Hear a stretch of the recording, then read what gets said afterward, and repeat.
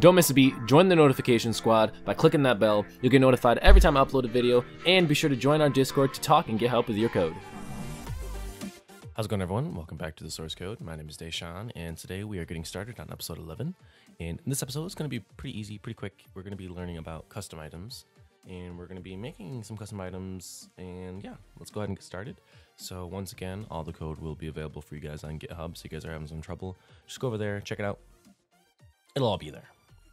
So first things first, we're going to use our myEvents class, which we have been using pretty much in every episode now. And let's just go ahead and say public void block break, and we'll say block break event. And let's say if a player breaks a diamond or a block, that they are going to get 5 diamonds on top of, or let's say they're going to get, yeah, they're going to get 5 diamonds. So let's go ahead and say block equals event dot get block.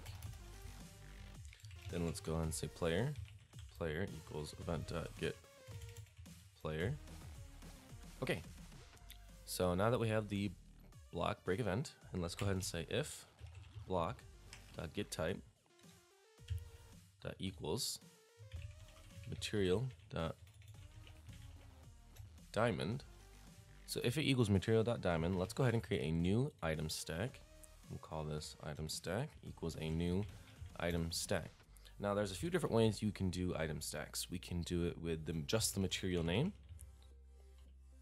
So we can say just that, and we actually want to make sure we change this to diamond ore, because that's what it is.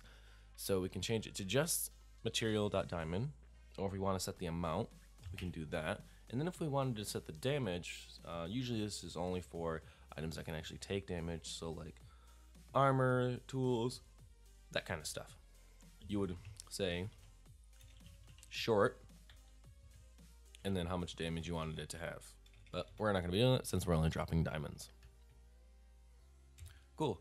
And so now what we can do is we can go ahead and say player dot get inventory dot add item stack. And now let's go to our main class here. This get server dot get plugin manager dot register events, new my events, and this. And now we can go ahead and install this. So let's get episode 11, which is for some reason not over here. Okay, interesting. I guess we'll let's refresh, see if we can find it yet. Huh, very interesting. Okay, I guess we'll just do build artifacts just because to save time. Oh, we forgot to add a event handler there. That would help.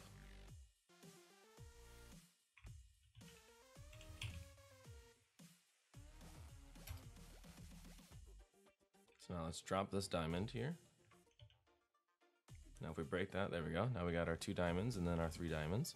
And so now if we wanted to make this a custom item, or a more custom item, all we have to do is just get the item meta. So we'll say item meta equals item stack dot get item meta.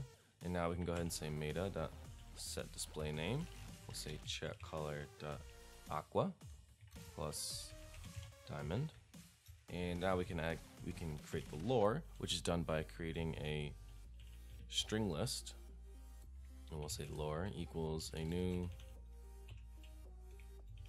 array list. Cool. And then let's just import this. I think I'm getting killed by a skeleton.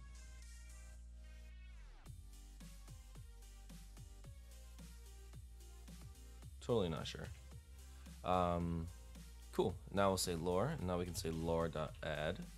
And we'll say this is a diamond. Lore.add value, value $10. And then we'll just say chat color.green just so we have something a little different there, just so you can see the difference. And then we'll just go ahead and say item stack.set lore, or sorry, not item stack, meta set lore, and now we'll say item stack set item meta. And so now if we re-export this and we reload our server. Sorry, our plane flew over. And so let's dump these old diamonds. And now if we break, you can see that we have our 2 custom diamonds valued at $10, and this is a diamond, and then just the normal diamond. We'll learn about how we can replace block drops in another video. But yeah, that's all I got for you guys today. If you guys enjoyed this video, be sure to leave a comment, drop a like, and subscribe. And in the next episode, we'll learn how we can create some recipes so we can start creating these more custom items for your server and having players be able to craft them. So thank you so much for watching, and I'll see you guys next time.